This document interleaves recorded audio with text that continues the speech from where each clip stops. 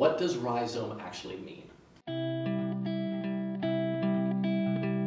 A rhizome basically is used to map out how an innumerable amount of points are connected.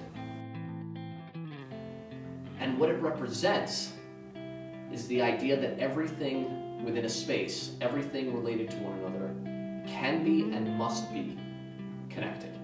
The way that we connect so much is so unintended. We look at maps, we look at roads, we look at routes. We think that we see something that is truth, but really it is just sort of a development, an expansion of the ways in which we want to connect to each other. When I think Rhizome, I think everything being connected. I think to TEDx it means the X factor, the thing that is the power of ideas, that the ripple effect where one thing leads to another. So when I see a rhizome, I think about people. I think about networks. I think about contacts. I think about the ways in which we reach out to those around us in ways that are not hierarchical or linear or this way or that way. They're every way. Think about how ingrained the tree system is in our education, in our very culture. We look at family trees, we look at descending structures, we look at multiplication tables and flow charts.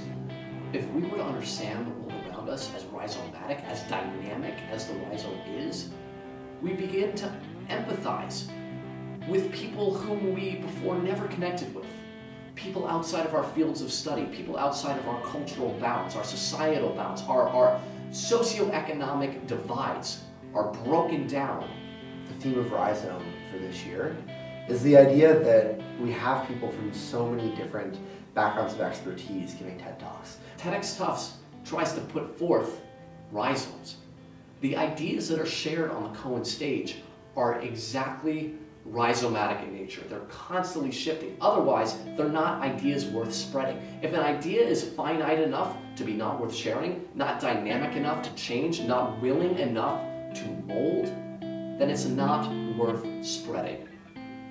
Any truth from a talk of one of our speakers, whether they're talking about science, about life, about death, could be picked up by anyone in the audience, regardless of who they are, regardless of their relationship to the speaker, and be refracted and sort of transmitted into something that means something to that audience member is truly the core of what TED Talks are about.